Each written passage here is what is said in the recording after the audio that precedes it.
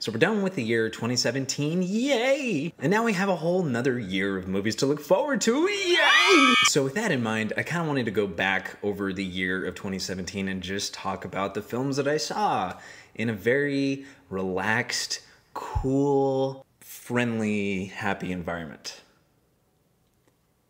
So let's just do it. A lot of the movies that I'm going to talk about I've already reviewed on my Snapchat reviews, which are on YouTube, which you can find, and they're all very hilarious and entertaining.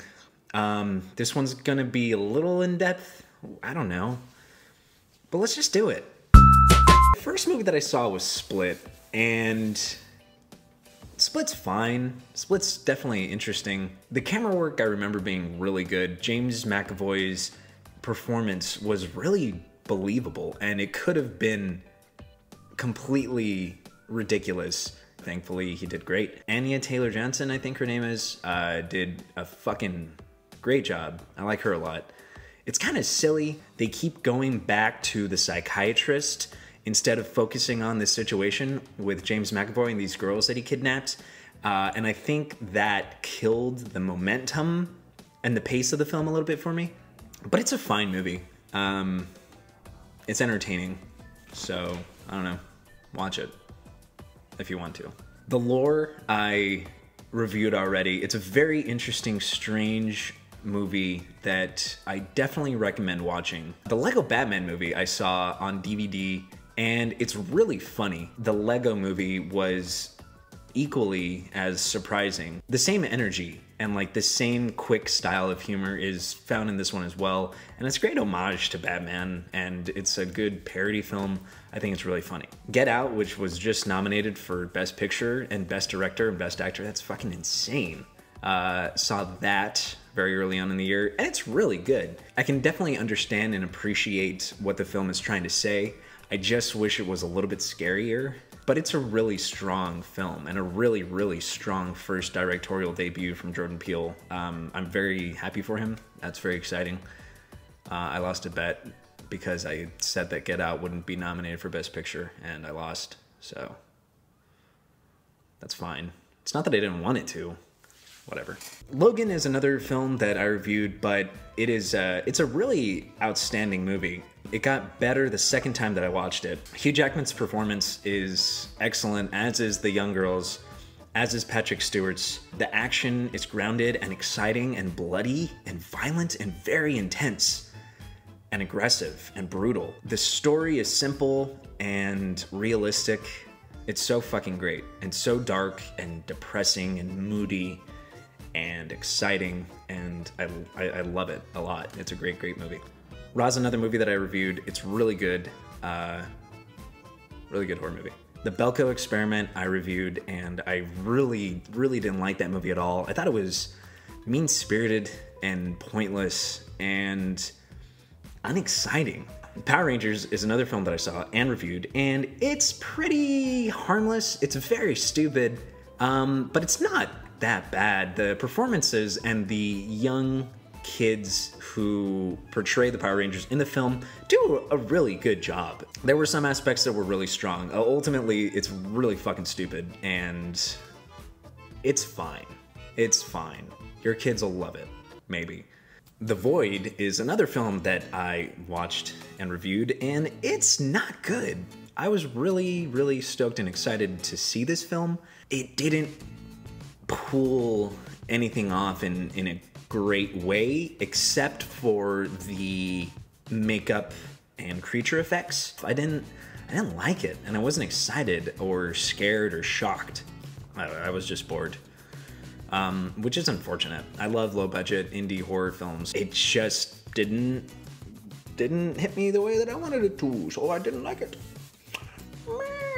King Arthur, Legend of the Sword is such a failure on every level. I had a great time watching it. Oh, it's dumb. Guy Ritchie is a director that I haven't seen a whole lot from, but I understand his style, and there are blips of it in King Arthur, but it really doesn't belong. It's a lovely film. If you want to get drunk and watch it with a bunch of friends, you should. Alien Covenant is another film that I saw and reviewed. It's not good. I really was looking forward to this as well. Prometheus was a much more interesting film, but this movie fails as a sequel to Prometheus and as a remake to Alien. It's so jumbled, it never pulls anything off successfully. And Ridley Scott's a talented director. It looks beautiful. Michael Fassbender is amazing, and it's sprinkled with interesting ideas and scenes and concepts, but it never is consistent. And that sucks, because this movie could have been so cool. It was not very good. It's very dumb. That shower scene was so fucking stupid. Wonder Woman is another film that I saw and reviewed. I love that so many women connect to it, and they have this superhero that they can see and follow, and that's great. But the movie was not nearly as spectacular as all these people are saying. I really appreciated the chemistry and the dynamic that Chris Pine and Gal Gadot had with each other, and the look of the movie was really nice, but it's dumb and loud and stupid, just like every other DC fucking movie. It's not nearly as bad as Batman vs. Superman. It's certainly not Suicide Squad. It's just there in existence, and it's fine. It Comes at Night is a film that I saw and reviewed, and it's really good. It's very, very small and contained, and it focuses on the psychological terrors that happen when you have a bunch of people grouped up together in a small area, and the claustrophobia and dread that this movie makes you feel is very well done. It's not a straight up horror film. The direction is great. The performances are all great. It's really good. Really good. Baby Driver I saw and reviewed, and it's good. It's exciting. I wish I liked it more. I love Edgar Wright and his visual style, especially in this film. It's fun. It's a fun flick. If you haven't seen it, watch it and you'll like it, I'm sure. Spider-Man Homecoming came out, and that was a really good movie. It's very funny. Thank God that they didn't just go with another origin story for Peter Parker. It's a good movie. It's fun. War for the Planet of the Apes was a really good movie. It ended the Planet of the Apes trilogy on a pretty high note, and it's crazy to think that. No way in hell that any of these films should be as good as they are. They're certainly not perfect, but there's so much humanity to it, and the visual effects are obviously the most astounding part of it. But it's an engaging tale. It's exciting. Andy Serkis did a fucking amazing job with his motion capture, like he always does. And Woody Harrelson was fucking awesome too. I forgot about him. That's a trilogy done right. It's a remake done right, and it does everything pretty well. What else came out this year? I wonder.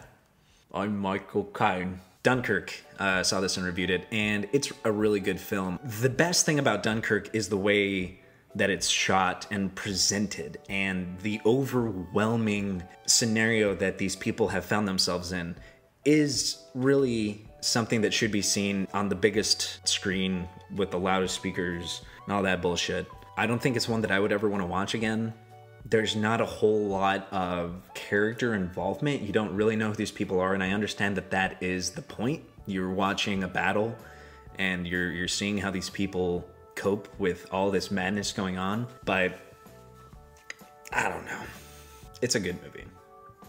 Wind River, it's really good. It's strong. Every performance from... Dude, I can't remember anybody's fucking name, and it's amazing. Hawkeye. That dude. And Elizabeth Olsen do a really good job. It's a quiet film, and I don't think the writing is on par with the director's other work. He did Sicario and he did Hell or High Water, and the dialogue was so rich and interesting, and it was a pleasure to listen to the characters talk to each other. So I wish that was more apparent in this, but it's still a very, very, very good movie. You should watch it because it's good.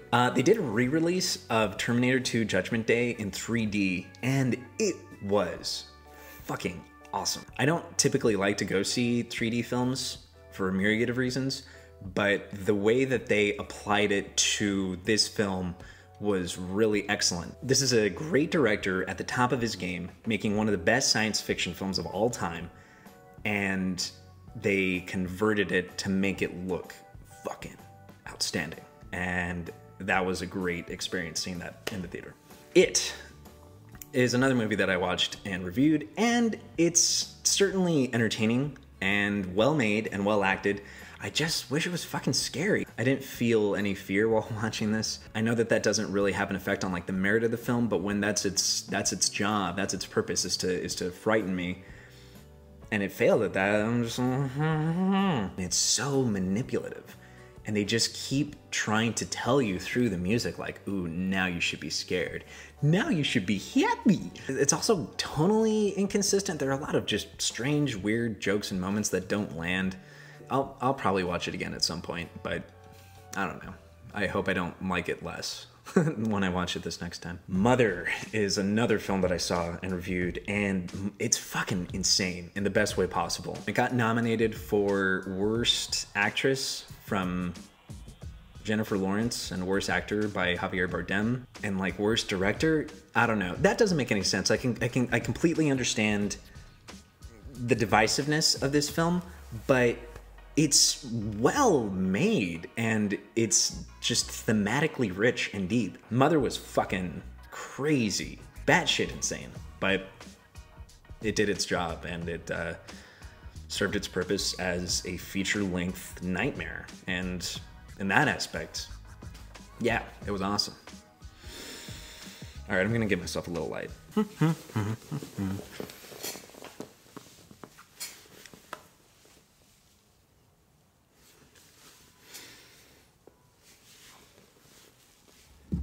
See, that's better, right? Maybe. I don't fucking know.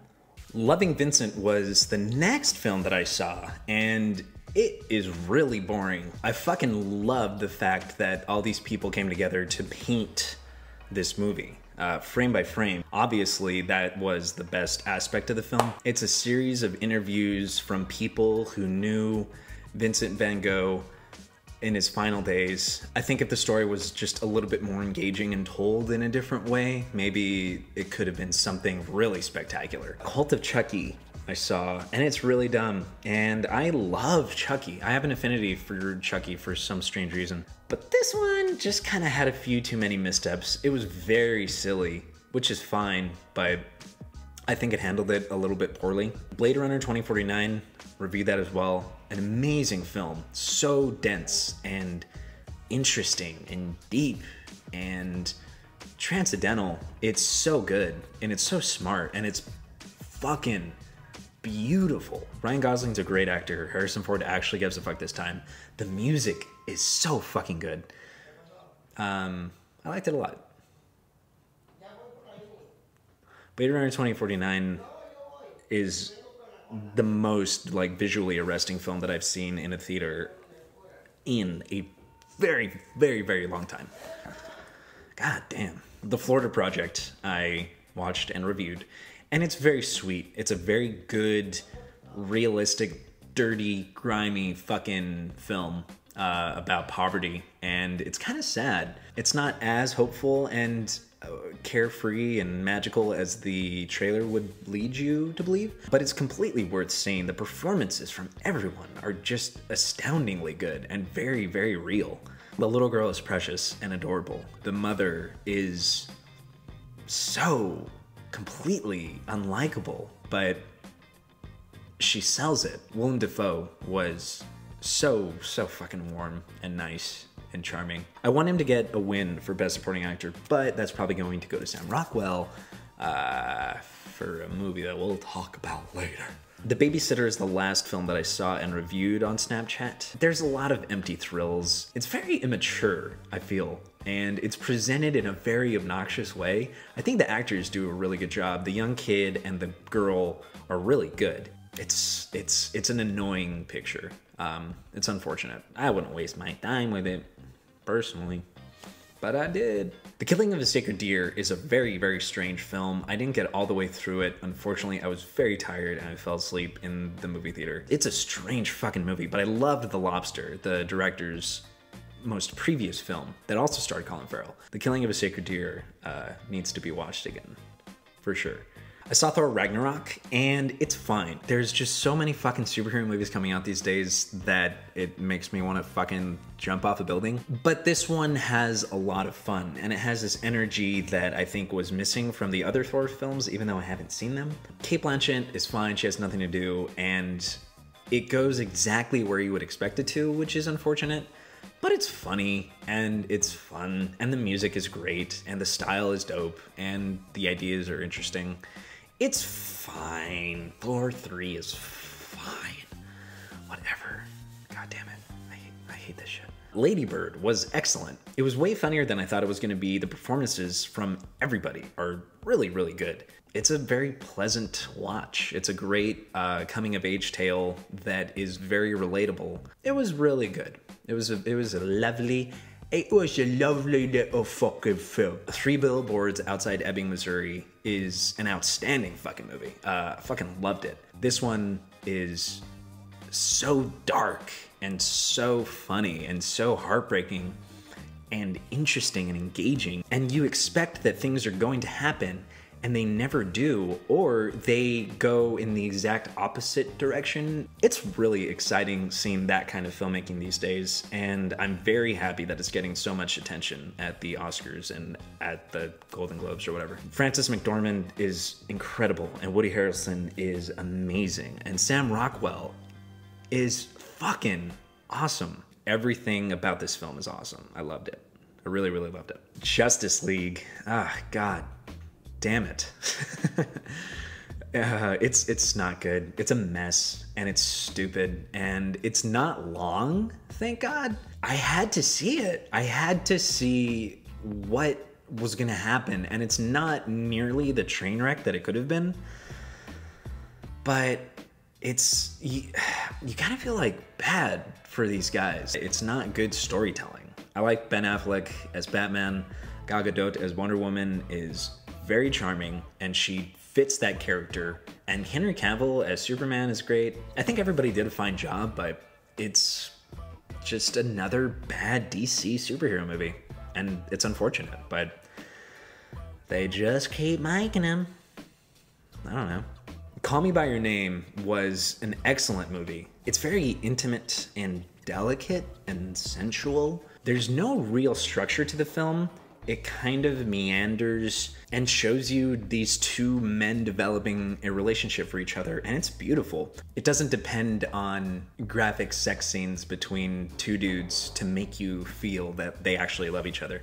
It's very restrained in that aspect. It's one of those movies that you feel like you could just keep watching. Very realistic, very well written. That's very good. The Disaster Artist is a great movie. It's very, very funny. James Franco does an incredible job at portraying Tommy Wiseau, and not just as a caricature for us to laugh at and mock. He genuinely makes you feel for this man, and I applaud that. I thought he was really good. They were really focused on shoving like as many celebrity cameos in this thing as possible, and I hate the way that it began and ended. It just begins with these celebrity talking heads just kind of talking about the room, and the end of the film shows you the scenes that they shot of the room, and they play them side by side, the original footage and what they shot, and it's very technically interesting, but that could have been like a video on YouTube. I wish that that just wasn't a thing. Also, it kind of feels like the movie gets a little bit worse as it goes along. I think the very beginning is my favorite, and it's the most emotional and endearing, and you see these two people become friends. No matter what, storytelling conventions had to play in somehow, and the ending of the movie is certainly like the weakest, the last like 20 minutes or so. It's still very strong, it's still very funny. It's not perfect, but it's everything that I wanted from retelling of The Disaster Artist, so I liked it a lot. I, Tonya was pretty good. Margot Robbie did a fucking excellent job as Tonya Harding. She was very vulnerable and honest with her performance. It's interesting. I didn't think that when the characters broke the fourth wall and talked to the audience directly, was pulled off as well as the talking heads. I feel like that could have been left out. And I wish it engaged me throughout the film. I guess there was a point after the first like hour that I kind of lost a lot of the interest that I had while watching it, but it's still a very well-made film. The lady who plays her mom does a fucking awesome job. She's incredible. The performances are the best part of the movie, but I would recommend it. It's good. The Shape of Water. Guillermo del Toro does a great job at directing. He's so passionate and understanding of human emotion, and it's a beautiful film. It's so lovely and romantic and strange and exciting. There's a lot of nods to film culture and filmmaking and movies and watching them, and it's really exciting just seeing how passionate he is and seeing that in his films. The creature itself is so incredibly detailed and majestic looking. It looks so fucking good. And just because it's a movie about like this lady fucking a fish, like you buy it and you get it and you accept it. It's really good. I liked it a lot. It was very good. Star Wars: The Last Jedi.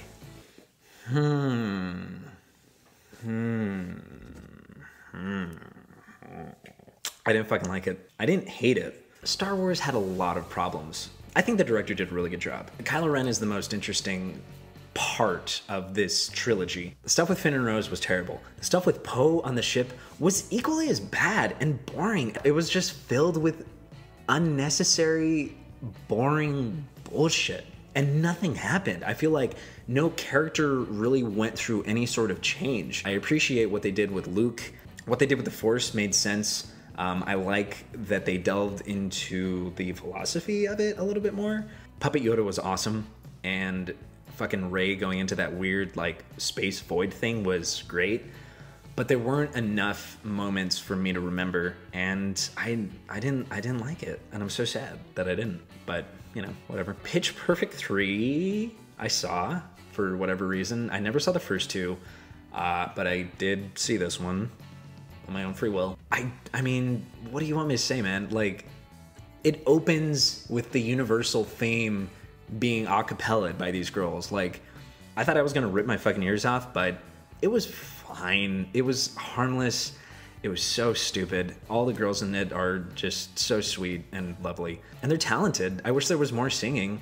I wish that there wasn't this stupid fucking side plot about Fat Amy's dad.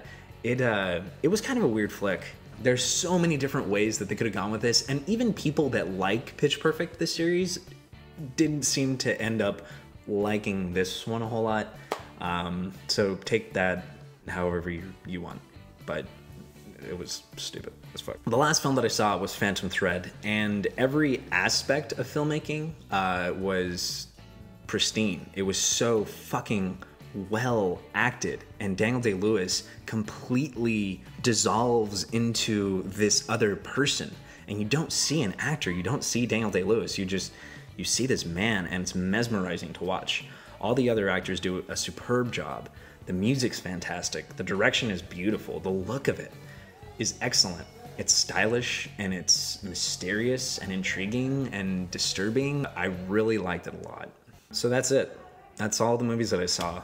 Bye. That was fun.